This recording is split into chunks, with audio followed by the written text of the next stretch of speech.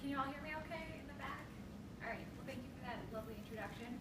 And thank you all for coming to my talk. My name is Sheena Faherty. I'm a graduate student in Yoder's lab at Duke University, and I'm going to be talking about gene expression dynamics and how they relate to the hibernation phenotype in an adorable primate. Animals have developed numerous tactics to combat living in seasonal environments where food resources become scarce or completely disappear during the winter months. Some groups will migrate, traveling thousands of miles to seek out areas where resource availability is more favorable. Some groups will prepare for the winter by storing up food caches. All of these behaviors function to increase the likelihood that an animal will survive periods of resource scarcity. The type of response to seasonality that concerns the topic of my research is hibernation.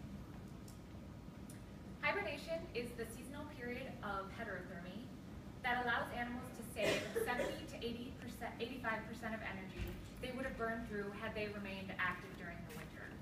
It is a controlled depression in metabolic rate and core body temperature, called torpor, punctuated by brief periods of rewarming known as interbout arousals. This graph depicts body temperature of an Arctic ground squirrel throughout the year. So as you can see here, the torpor bout typically lasts between 1 to 2 weeks, in which then that animal then arouses during these interbout arousals for about 15 hours and then returns to torpor. So the hibernation period then is comprised of multiple torpor bouts. And I'd also like to point out this dotted line down here is soil temperature that was taken from a data logger that was placed near the animal while in hibernation. And you can see here there's this temperature differential between body temperature and soil temperature. And this is due to the fact that hibernation is an active process. It's not just a passive lowering of body temperature due to ambient temperature or soil temperature. Body temperature is actively defended at a lower set point. Hibernating species are found within the deepest branches of the mammalian phylogeny. This cladogram shows the distribution of species within 8 orders that use hibernation, with the colored boxes indicating different responses along the spectrum of heterothermy, from a daily torpor response to prolonged hibernation. This patchy distribution has generated much discussion on whether or not the common ancestor of mammals was a hibernator or not. And there are 2 theories that could account for this. The first is that the common ancestor of mammals was not a hibernator, and that the trait has arisen multiple times through convergent evolution. The second theory is that the common ancestor of mammals was a hibernator, and this trait has been lost many times, but retained in these groups that you see depicted here. Given this patchy distribution, some authorities have suggested a similar molecular architecture underlying hibernation, and that all mammals have the genes needed for hibernation already in their genome, but that the hibernation phenotype is only expressed through unique patterns in gene expression. Using this information, we can begin to answer some intriguing evolutionary questions about this trait in modern-day mammals. For example, using comparative physiology, we can look to see if similar patterns of gene expression or genetic pathways are being used among very distantly related hibernating species, which can then reveal some insight into this trait being a retained ancestral trait or one that shows evolutionary convergence. We can also test to see if the genes implicated in the hibernation phenotype have been enriched for positive selection. Operating under the hypothesis that the hibernation phenotype is due to differential expression of shared mammalian genes, my research objective is to identify and quantify gene expression profiles in white adipose tissue of fat-tailed dwarf lemurs. Using this approach, I hope to gain insight into the following questions. What genes are correlated with the physiological states involved in hibernation? And are these genes shared among hibernators and regulated in the same way? So my study system is the fat-tailed dwarf lemur, Chirobalius medius. They belong to a group that contains the only primate hibernators, which are the dwarf lemurs endemic to Madagascar. They're about 150 to 300 grams, so roughly squirrel-sized and nocturnal. And they occur in western and southern regions of Madagascar, in which they experience intense seasonality so virtually zero precipitation for up to 8 months out of the year. And consequently, in the wild, these animals can hibernate for up to 8 months out of the year. They are unique among hibernators in that they hibernate in tree holes, which is pretty rare. Most hibernating species actually hibernate underground. And luckily for me, we have a captive colony of them about 30 minutes away at the Duke Lemur Center.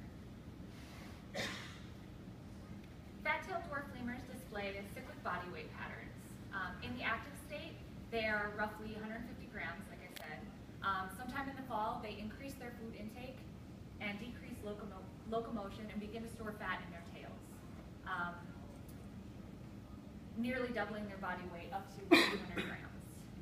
In the winter, they enter hibernation, where they begin to fast, and they rely solely on their stored fat reserves to fuel them throughout the hibernation season.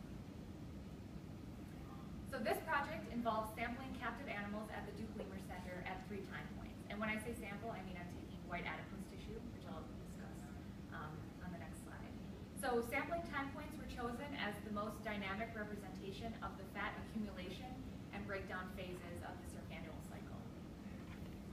So in October of 2012, I sampled white adipose tissue from animals in their active state. Body temperature is euthermic, so around 37 degrees, and an average body weight of 220 grams. In December of 2012, I sampled animals from their hyperphagic state, or intense fattening, in which they're eating a lot, gaining a lot of weight. Average body temperature of 37 degrees, and average body weight of 222 grams. And in February of 2013, I sampled animals during a torpor bout, so body temperature was between 16 to 20 degrees Celsius, and they had an average body weight of 193 grams. So before I go on to my results, I want to quickly go over my research methodology. So as I said, I sampled individuals at multiple time points. The way I did this was a needle biopsy to extract white adipose tissue from the tail, in which the fat storage is most concentrated. I then isolated the RNA and submitted that to our sequencing facility for RNA-seq. RNA-seq generates short reads that we use for assembly and then estimating transcript abundance with our bioinformatic pipeline. So this is just a rough roadmap of the bioinformatic pipeline we used. We take our raw Illumina reads and we do a filtering step to remove adapters and terminal nucleotides, which are characterized usually by a low quality score. We then take our filtered reads and use that to generate our transcriptome using de novo assembly. And then from here, we take this transcriptome that we just generated and map our reads back onto it to estimate expression levels and calculate significance of differential gene expression. And I should point out that all this work was done by our collaborators in Barcelona in M.Mar Alba's lab, specifically her graduate student, José Villanueva-Cañas. We find evidence of differential gene expression between varying physiological states. So for this project, we did pairwise comparisons between our 3 time points. So in the active versus torpor phase, we find 334 genes that are differentially expressed. In torpor versus hyperphagic, we find 246 genes. And hyperphagic during active, we find 11. We then take these genes that are differentially expressed and blast them against the human genome to see which ones have homologs in humans. And we find 216 genes in active versus torpor, 95 genes in torpor versus hyperphagic, and 5 genes in hyperphagic versus active, which leaves 118, 151, and 6 that don't have a hit in human. This could mean that either the genes are so dissimilar from human that they don't produce a significant blast hit, or that they're dwarf lemur specific. This is a pretty interesting result, which actually warrants future investigation, which we are currently working on. So for the rest of this talk, I'm going to be focusing on the active versus torpor time point because they are the most physiologically distinct. So this volcano plot is an easy way to depict general patterns of differential gene expression. It's a way to graphically display the results of a t-test for differential expression between 2 time points. Again, we're comparing torpor versus active here. So along the x-axis, we have the effect measured as the log fold change. So on the right side of the graph, these are genes that are upregulated during torpor, and then these negative values down here, a log full change of a negative, is genes that are downregulated. And the y-axis is a measure of significance, the inverse log 10 of a false discovery rate. So an FDR of 0.05 is considered significant in this case. So the light blue genes are genes that have both a significant, are the ones that are differentially expressed. We find that genes involved in lipid metabolism are upregulated during torpor. So I know these are kind of hard to read, but the y-axis in all these graphs are just the raw mRNA counts. And then down here we have time points, so active, hyperphagic, and torpor.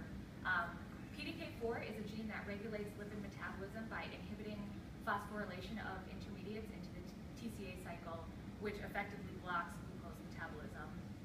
And ACSL1 converts free long-chain fatty acids into fatty acyl-CoA esters, and therefore plays a key role in fatty acid degradation. So it makes sense that these genes are upregulated during torpor relative to the active state. Conversely, we find that genes involved in glucose metabolism are downregulated. ADIRF is a pro-adipogenesis factor, and interestingly enough, is overexpressed in human obesity patients. And UPG2 is involved in carbohydrate conversions, directly contributing to glucose metabolism. So in conclusion, we find evidence of differential gene expression between physiological states. We also find that some genes showing differential expression are homologous to human.